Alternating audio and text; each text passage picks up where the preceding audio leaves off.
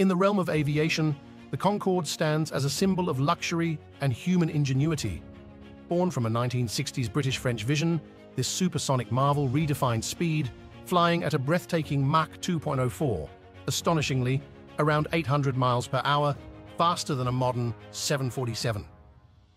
This aircraft wasn't just fast, it was a hallmark of opulence, catering to the elite with an unmatched travel experience, all while the passengers literally outraced the sun, experiencing sunset in reverse. However, it faced challenges, including its sole tragic crash in 2000 and growing operational concerns, which, in a changing world, post 9/11, led to its retirement in 2003.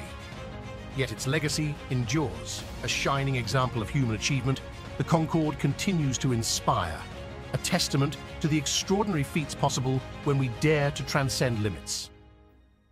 Stay curious.